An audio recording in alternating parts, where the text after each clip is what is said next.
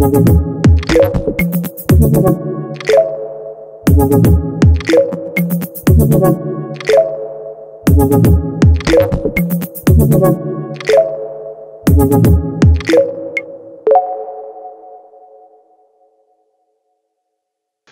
everyone, and welcome to this Copernicus Marine Service training for ocean color. My name is Silvia Pardo. I'm on Earth Observation at Plymouth Marine Laboratory in the UK, and I'm here today to help you explore some of the ocean color products you can access through the Copernicus Marine Service.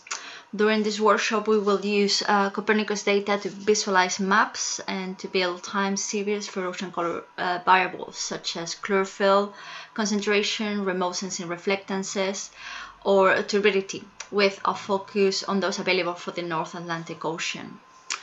First, a few notes about the working environment. We are going to use this Jupyter Notebook platform, which is an open source web application that allows you to create and share documents containing images, text, but most importantly code that you can run in real time. And the platform supports a variety of programming languages, and today we are going to use Python, which is, as you know, one of the most popular scripting languages available.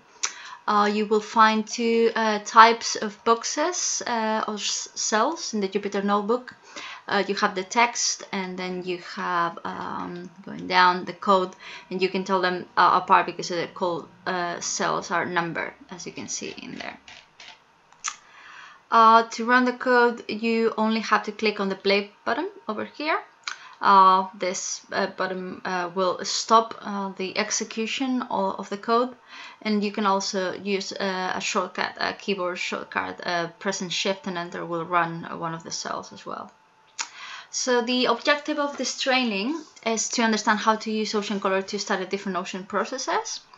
In general, we can talk about two components in the global ocean. The first one is the biological component. So you have here the chlorophyll variables, and we can detect chlorophyll from space using ocean color sensors, and we can use chlorophyll concentration as a proxy of phytoplankton. And from chlorophyll, we can also derive other variables as primary production and phytoplankton size classes. And second, we have the geochemical components of the ocean, and we can usually catalog this as the optical products. And you can find them under that name on the CMEMS catalog. And here we have variables such as remote sensing reflectances, diffuse attenuation, turbidity, and so on. And these provide information on other water components, such as suspended sediments, for example. For both of these categories, we rely on the same ocean color technique of measuring the solar radiation that is backscattered by the surface of the ocean after it interacts with these constituents. And we had discussed this technique a little bit in the presentation, so during the first round of this workshop. And here we have a fantastic example, for example, of what ocean color is capable of detecting. In this image acquired on the 22nd of May 2010 by MODIS, which is one of the many ocean color sensors available at the moment. And here the light is being reflected not only by the organic matter, so you can see the vegetation on land, but also the phytoplankton blooming in the sea. But the light is also reflected by the atmosphere and by, for example, in here we have the Bristol Bay, so you can see that the light is being reflected by the inorganic constituents of the water. We have 3 exercises prepared for you. So 3 parts in total, 3 videos and 3 Jupyter notebooks that go with the videos. Parts 1 and 2 will focus on the biological component, and part 3 will focus on the optical data set. And we will use this first part to familiarize ourselves with the ocean color data, looking at the data structure and how to open files, how to access the data, how to extract it, how to plot it. And then in part 2 and 3 we will use the data to study some interesting events. such as a phytoplankton bloom in May 2018, or we will see the phytoplankton seasonal cycle in the Celtic Sea during 2019, and we will study the sediment dynamics in the Northwest Shelf Seas. So the data we're going to use for these exercises are the Atlantic reprocessed chlorophyll datasets at level 3 and 4, as you can see in here, and also the global optical dataset at level 3. For all of them, we will use the reprocessed version of the data as opposed to near real time. So you can tell which version we are using because the reprocessed dataset is labeled as rep. So this means that the data has been collected using the state-of-the-art processing, sensors and processing change, and it has been processed using the best possible ancillary, and all the different available ocean color sensors have been aggregated to provide maximum coverage. It's important to have in mind that the ocean color products are generated from satellite observations only, not model or in situ data. And then you can basically, that means that we have to be very careful about the region we are studying. So we are using regional algorithms because the different seas have different biooptical properties, as we discussed during the presentation.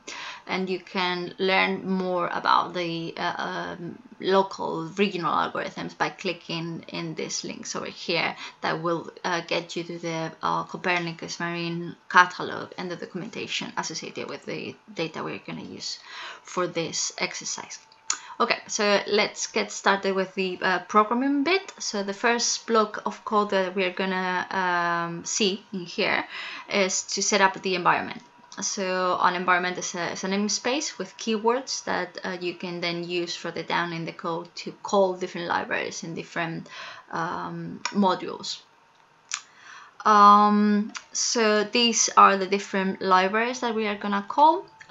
So first we have Xarray, which is one of the most important ones that we will use to open NetCDFs and to load the information inside those NetCDFs. NetCDF is the file format that the CMEMS catalog is organized in. Then we have matplotlib for data plotting. We have Cartopy, which is another way of plotting for data that's geolocalized. So basically for map manipulation, map creation. Then we have NumPy, which is one of the most useful Python modules. We will use it for array manipulation, but it has all kinds of functions. Datetime for date and time variable definition and operations. For example, if you have a date and you want to add 2 months to that date, and this kind of object or modules or functions will allow you to do that. We have OS for the operating system dependent functionality, such as opening files, deleting files, changing directories, path manipulation. And finally, we have a string for string manipulation. As you can see, we use the hash symbol to add comments to the code. So it's usually a good practice that you comment your code so you don't forget what you did, especially if you want to share your code with other people. So we run this, and by running this using the play button, all these libraries are loaded and available for us. And once the environment has been set up, we can start looking at the actual data. So first we will do the basics. That's defining the names of the files that we're going to use and where they can be found.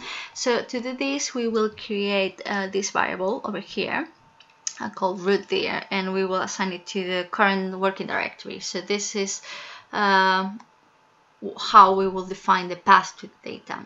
Files we will normally be archived on a directory in your computer, but for this workshop you can assume the data has already been uploaded up here. So you can download some data during the course of this exercise and put it on your local hard drive or your computer, but then you will have to be very careful, and you will have to change these paths to point to that. Then another thing that we are probably seeing here for the first time is the use of the print function. So this is a syntax, and basically you put the name of the variable inside, and it will appear as a text in the screen. So for example, here we are printing the root directory, and this is the output of that command. And you might also notice some differences between my output in here and your output. So when we print this final paths, this is due to differences in operating systems. So we use this slash to join subdirectories to form a path string in Windows. But if you're running on Unix, then you will have a backslash. So don't be alarmed by that. So the output in here can look different for you than is looking for me. So in the following box, we will actually define two variables with the file names. The file names follow the Copernicus Marine Service naming convention for ocean color data. So I will point you to the product user manual you can access in here.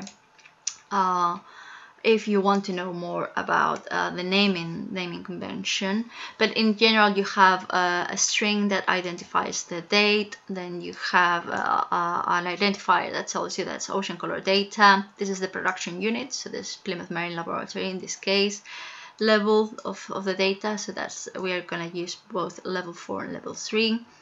The name of the data set, so in this case is chlorophyll. The name of the regional algorithm, in this case OC5CI. Multi means that we have used, as I mentioned before, all the sensors available on this particular date or this period of time. You have the resolution, the area, so ATL stands for North Atlantic. And then you have an identifier, 3-letter identifier that tells you if the data you're using is near real time or reprocessed. So as I said, the data is in NetCDF format, which is a self-describing machine-independent data format that is frequently used to share scientific data. We then use these variables, for example, and here we use the monthly variable, so the variable for the monthly data file, and the data there that we defined it above, and we use this join function to build the final path to this file. Basically here we are printing it, so this is the path to this NetCDF. So once we have defined where files are and the file names, then we can start loading the files. So I will scroll down a little bit, and we can start accessing the data inside them. So for all this, we will use the X-array module that we imported at the beginning. So that's over there, and we will load the file to create a new dataset using the open dataset function within X-array. There's lots of options to use open dataset, and you can check them if you basically look for the function online. But in here we are just passing the path that we just printed in the box above. One thing to take into account is that the open dataset function opens the file with read-only access, so you can do whatever you want with the variables you load here, but the original file will never be changed. So we can now explore what's inside the level 4 monthly file. So to do this, we just use a print over the CCI chlorophyll level 4 monthly variable, which I have just defined. As you can see, the data is organized in 4 categories. So we have the dimensions, the coordinates, the data variables, and the attributes. The dimensions represent the physical dimensions of the data, so things like time, latitude, longitude, depth, even. On the data variables, you have one variable, and each variable represents a set of values of the same type. So, for example, we have the chlorophyll value in here, or the chlorophyll count, or the chlorophyll error. Coordinates are special variables, so these are variables that are associated with dimensions. So you have latitude dimension, and you have the equivalent latitude variable. And finally, you have attributes that provide useful information, such as the source of the data, version numbers, resolution, Siemens production unit, even links to the documentation that you can use. We can see each one of these in detail by accessing the different fields within the CCI chlorophyll level 4 monthly variable. So we have 4 fields within the dataset, again, dimensions, coordinates, variables, and attributes.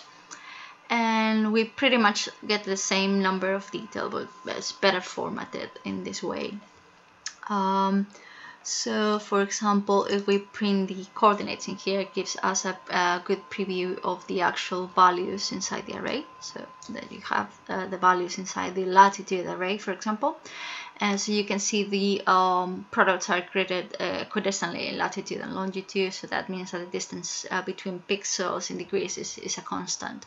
And this might not always be the case for all the products. So you keep in mind, or always have a really good look at what you're using the print function. Then we have the variables over here, which are organized in a dictionary. So that's a data structure that defines a list of pairs in no particular order, and each one of the pairs has a key and a value. And you can see the dictionary in here, because in Python they are defined by this curly brackets, and then you have the key, in this case for example the latitude, and then a colon, and then you have the actual value, and so on. The values can be of the data can be of any type basically, and they can repeat, but the keys have to be all of the same type, and through the dictionary it must be unique. If we scroll down, then we can print the attributes, which provide a lot of information. So for example, we have the quality index. So we have 3 levels of quality, and 0 is the highest quality. Then we have the product level, the name of the parameter, the citation you need to use when you're using this data for for your own studies. The NetCDF versions, and NetCDF format has different versions. When it was created, for example, a little bit of a description about the algorithm, the resolution. Then you have the history, which is quite useful, because in this particular case the monthly file has been built by aggregating a lot of data, so 1 file per day, and then you have basically in the metadata and the attributes you have the list of files that were aggregated, which is very useful in general. So we've seen how the file is organized, and we have learned the meaning of some of the different parts inside the file, and they are roughly the same for all the ocean color products. So let's have a look now at the individual variables. So in here we are extracting the different variables for the monthly data set, and we are assigning them to name Python variables, and this will save us time and space in the code below, because we won't have to repeat the whole call to the variable, but we will use this alias, for example, to signify to access the monthly chlorophyll variable. And you can also see the differences between accessing the variables. So this is this part in here, and accessing the latitude, which is an element of the variable dictionary. We access it here, but we will access the field variable using a dot rather than the square brackets. By printing the content of the variables, we can find relevant information about them. So it's quite similar to what we did with above, but with just a single variable. And again, a better format, because we are not seeing all the information at the same time. So we run this print command, and we get the metadata for the chlorophyll variable. So the first line of the metadata tells us that the variable has 3 dimensions: time, latitude, and longitude. So in other words, the chlorophyll is going to be a 3-dimensional array, and when we extract the data for the below, we will use 3 indexes will represent time, latitude, and longitude dimensions respectively. The metadata above describes the chlorophyll as the mass concentration of chlorophyll in seawater in units of milligram per cubic meter. The valid min and valid max, which are in here, come in handy if you want to know the ranges that the chlorophyll algorithm can resolve. And then finally you have the cell methods over here, attribute that tells us that each value of the monthly composite is the mean of the daily values that we've considered for that month. In the same way, we can print the monthly latitude and monthly longitude variables, as we say. So in the length of the latitude and longitude, in here and in here, they are one-dimensional arrays, so they define the shape of the multi-dimensional array. So if we go back to the chlorophyll, the width of the chlorophyll in here is this is the width, 5,664, which matches the length of the longitude variable, and similarly the height of the chlorophyll variable, this number, matches the length of the latitude coordinate. And the depth in here is always 1, because ocean color the depth of the chlorophyll variable is 1, because we are looking at just one composite. You might have another dimension, which is the depth, in other products, but that's not the case for ocean color, because we only see the surface of the ocean. And scrolling down, last but not least, we have the monthly time variable, which is a one-dimensional array with a single time interval element, basically this range in here, describing the period of time covered by of monthly composites, so basically from the 1st of June 2017 to the 30th of June 2017. You might remember that we have defined at the beginning another data set called CCI Chlorophyll Level 3 Daily, using the daily file name as an input. So we can use the same command to investigate the daily variables, printing the latitude, the longitude, and the time, as we did, and also the chlorophyll. So this basically is a small exercise for you to use the same functions that we use on the monthly dataset on the daily dataset, and look at the differences between the two of them. So I suggest that you pause the video, you take a little break here, and compare the output of this print instructions. Once you have done that, we can continue to the final section of this first exercise and learn how to visualize chlorophyll data that we have loaded and extracted in the steps above.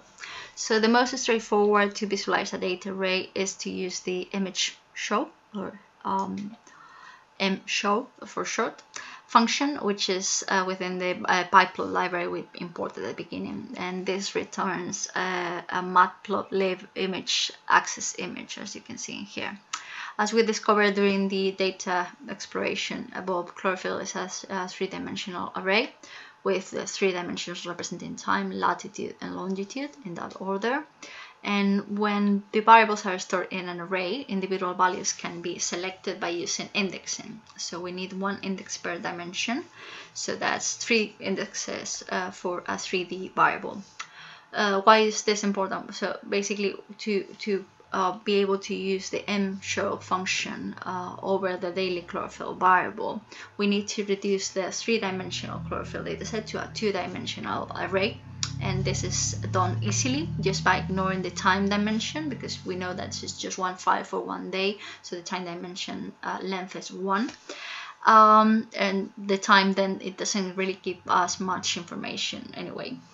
So in here we are selecting the first and only item along the time dimension by specifying the index. So that's the index for the first dimension. Note that Python uses 0 indexing, so that means that the index number starts at 0, not at 1, as one might think.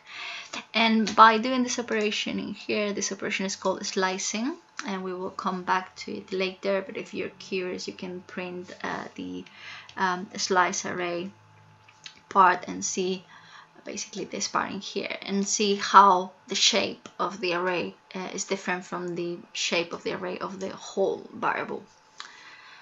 So we've printed this mapping here. So this might be the quickest way, but it's not really the most informative way to visualize the data. So to start with, all the data is just visualized in one color, one solid block of color. It's tricky to distinguish the land from the clouds, for example, even if you're familiar with the geography of the region.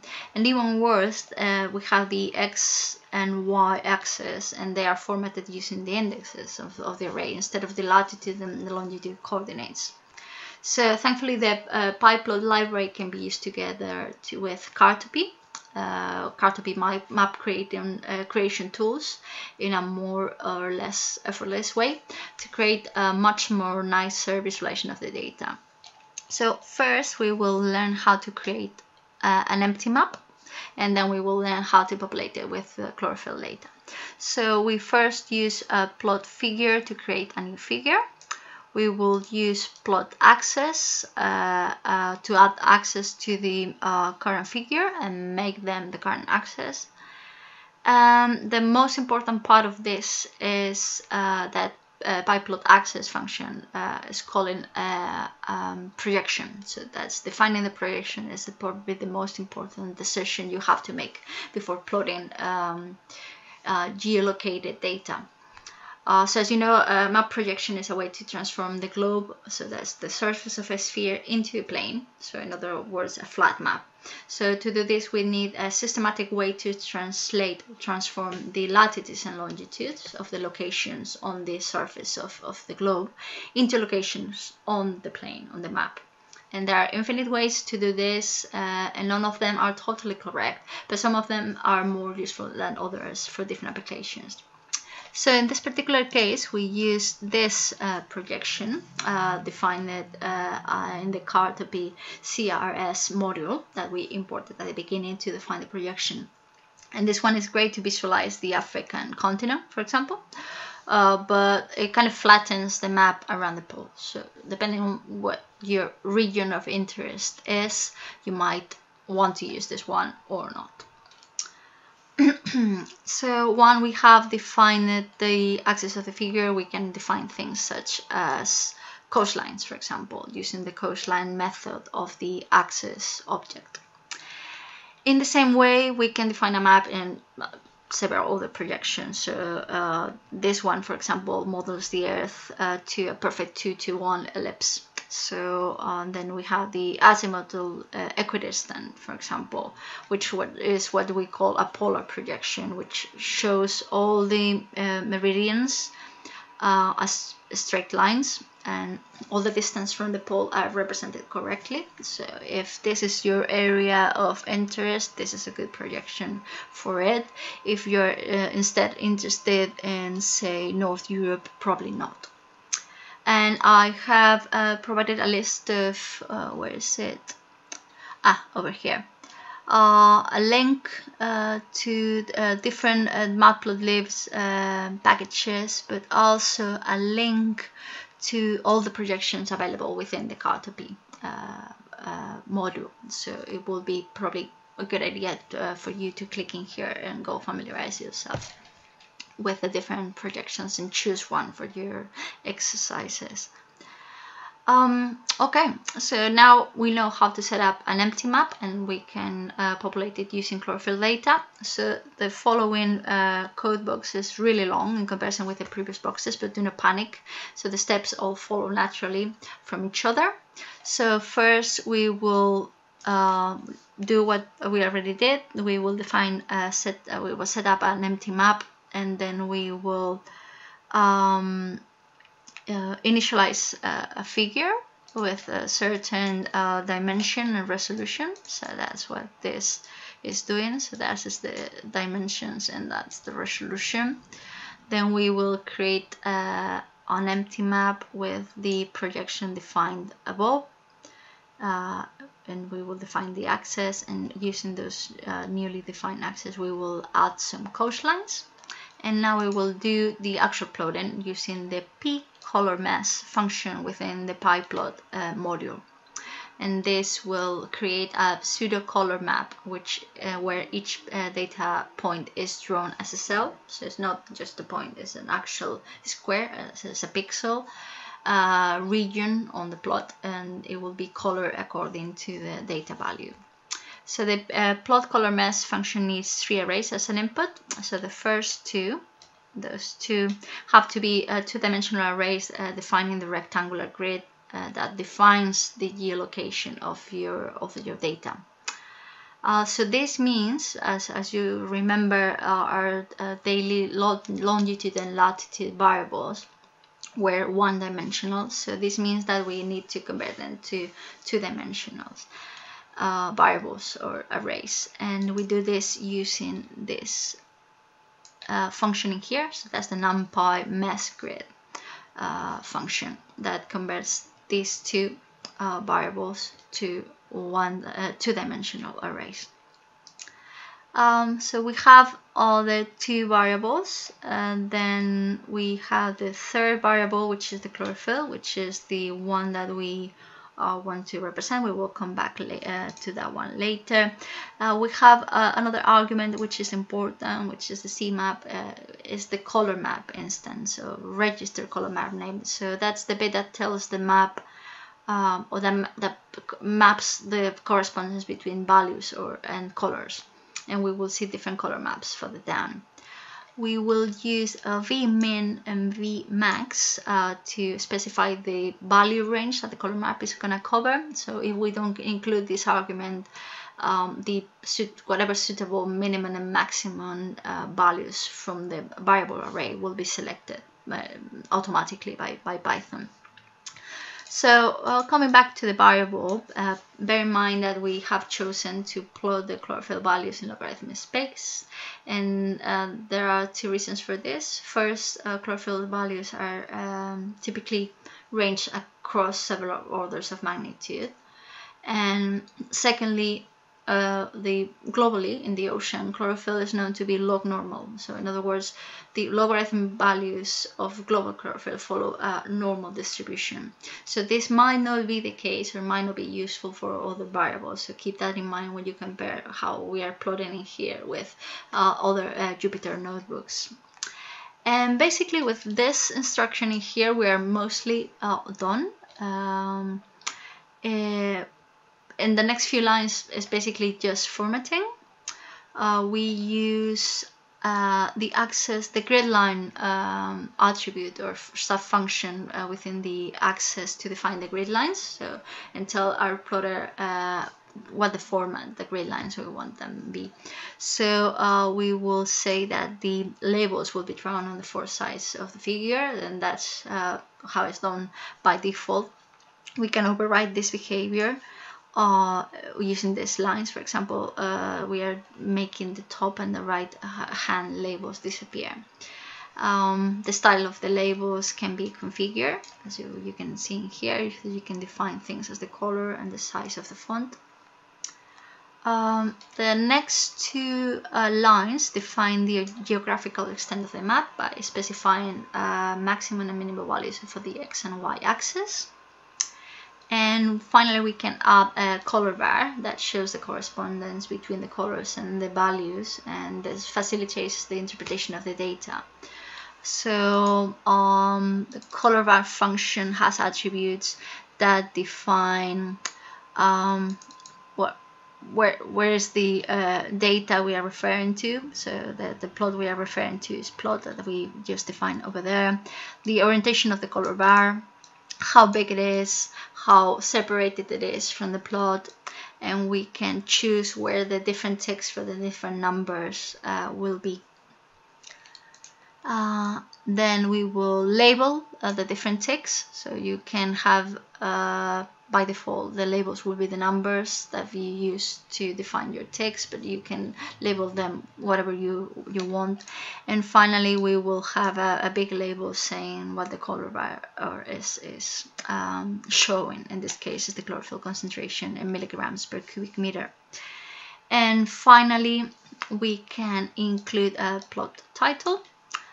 This instruction here will show the plot, and this instruction here will save the plot in the results directory, and it will call it, so it will generate an image with this name basically, so you can find the image in here in the results directory. And this is basically the final map, which is pretty nice. And we can probably do the same the same thing for the monthly data set. So the only difference is that the variables we're going to use are monthly, and probably you will want to define the title instead of saying that is the chlorophyll concentration for the 15th of June, you will say that is for the whole month of June. So, but all the structures are exactly the same, so I won't go through them. Then in here, I suggest you have a play with the code, as we suggest in this little exercise prompt in here, and you can think about how you can change the color of the continents. For example, in here the continents are in white, maybe you can plot them in a different color. Label the latitude and longitude axis, so include a big label in here saying latitude and big label in here saying longitude, for example. Playing with the axis limits and see what happens. So for example, if in here we are interested in a small region, try to define this box when you use the axis set x limit and set y limit functions over here, instead of just the maximum and the minimum variable values for the monthly longitude and latitude, longitude and latitude in this case. So that's a small exercise that you can do. And to finish this section, we will see that the slicing technique that I mentioned above in more detail. So we will use the slicing to zoom on a box around the British Isles using the monthly composite as the input. So we first define this geographic box about the British Isles, and here, and the subsequent functions, calls, we use the numpy where function. So that's the numpy where function to identify which array indexes are inside the coordinate box that we have just defined and which one of them are outside. And this will return two-dimensional arrays of latitude and longitude indexes that fulfill these logical conditions. So those are the logical conditions that we are imposing. So the original latitude and longitude coordinates were one-dimensional in here. Then we obtain a two-dimensional index variable, and then we have to convert them back to one-dimensional. So that's exactly what we do in here using the numpy squeeze variable. So at the end, we have one-dimensional latitude subset indexes and one-dimensional longitude subset indexes. If you are interested in knowing a little bit more about the shapes, you can always use the print function and the numpy shape function and give it as an argument one of these several arrays that we have just defined. And finally, we extract the zoom-in data from the monthly chlorophyll variable and also the latitude and longitude by replacing the columns we have. So if you remember when we plotted or accessed the variable, we had a 0, colon, colon, and we replace those columns by the indexes that we have just defined. So that gives you, that's exactly how slicing works. So you're selecting a small slice of the whole array by using this syntax.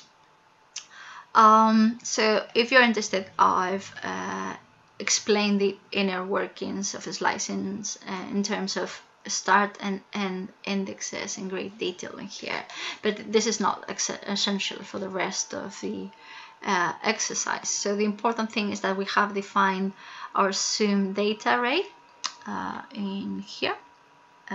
So that's the zoom in data array and the corresponding zoom in latitude and longitude, and we will use those in a similar plotting sequence as we saw in there to just zoom in to the chlorophyll concentration around the British Isles for the month of June 2017. So again, this plotting sequence is exactly the same as we saw above. The only difference is that now we are using the zoom in longitude, latitude, and the zoom chlorophyll array. And you will also notice that I have used a slightly different color map. So that's called magma. So that's a different way of visualizing the chlorophyll data. And here's your final map of the chlorophyll concentration for the month of June, just around the British Isles. So this is the end of the first part. I really hope that you have enjoyed this practical session. It's a lot of information to take in, so please take your time. You have done a great job. So feel free to stay here a little longer. Play around with all the possible ways to visualize the data. I've left you a little challenge in here as well, in case you're up for it. You can try to use all these tools to extract information, the variables, and create visualizations of a primary production data set. So I've basically hidden a primary production file for June 2017 here in the data folder, so you can look for it and repeat the exercise, including the generation of these maps for the primary production, and see how the dimensions and attributes are different from the chlorophyll variable, how the global data looks like, the differences in units, for example. Is primary production a log normal variable, for example? So do you have to do the log transformation before you plot it? So all those kind of questions, and you have questions about it, you can ask me. And when you're ready to move on, I will see you in part 2. Thank you.